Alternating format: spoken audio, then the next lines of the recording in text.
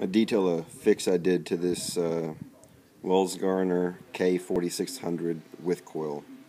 As you know, many of these are very fragile. Well, in fact, I think all of them by now were very fragile, just due to the materials used when they constructed it. This one that was on my Galaga monitor was broken, so I'm going to detail the fix that I did to it. It was snapped right there in the middle. Let me get my pointer. Here we are. It was broken right here and V-ing down like this, almost touching and grounding out to here.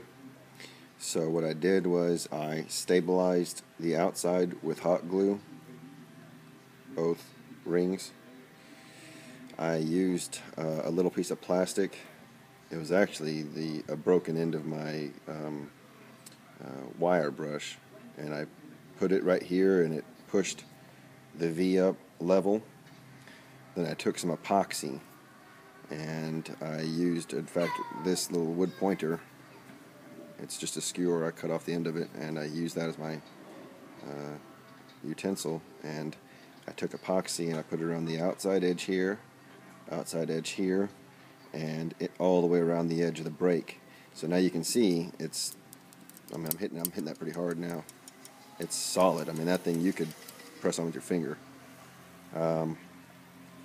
The downfall to this is, of course, you're never going to be able to adjust the width ever again, but you were never going to in the first place, because if you were to try to touch the ferrite screw, it would have just disintegrated. So this was the only option, and I think this is the only option for many of these.